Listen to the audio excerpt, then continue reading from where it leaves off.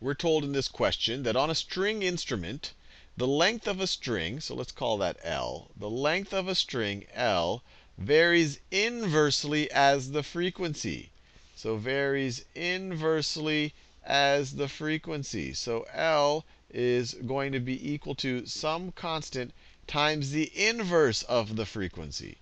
Times the inverse of the frequency. And I'll use F for frequency. The frequency of its vibrations. And then they tell us the vibrations are what give the string instruments their sound. That's nice.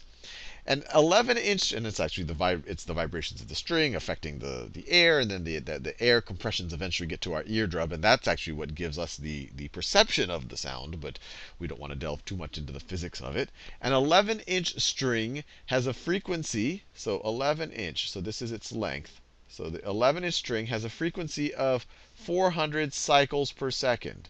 So this right here is the frequency. A cycle per second is also called a hertz. Find the constant of proportionality, and then find the frequency of a 10-inch string.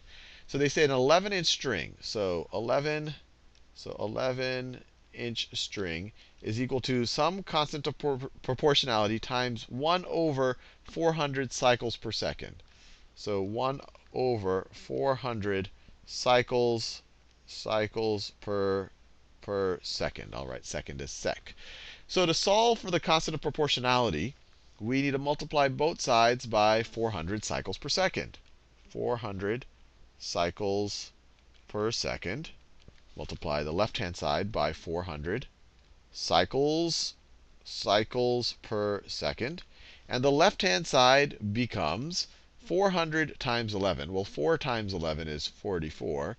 So 400 times 11 is 4400. And then we have in our units, just for out of interest, our units are cycles times inches per second.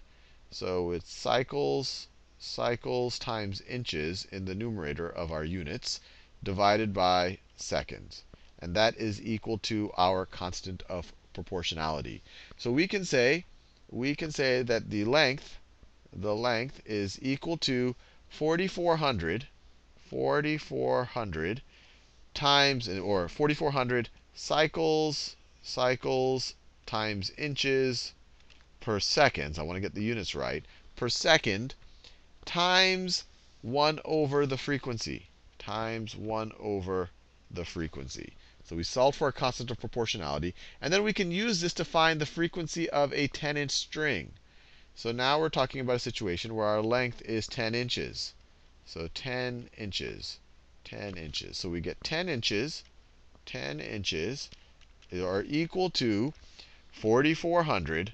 As you can imagine, these units are a little cumbersome. But 4,400 cycles times inches per second times 1 over the frequency. Times 1 over the frequency.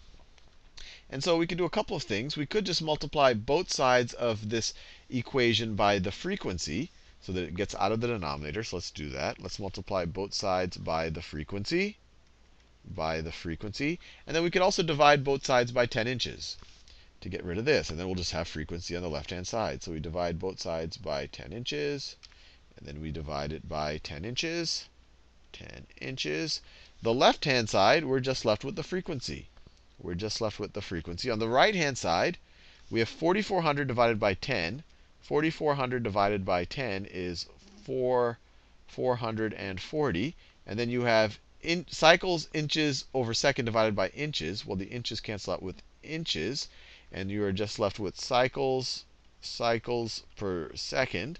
And then obviously 1 over f times f cancels out to just being 1. So we get our frequency when our string is 11 inches long, or when our string is 10 inches long, our frequency has increased to 440 cycles per second.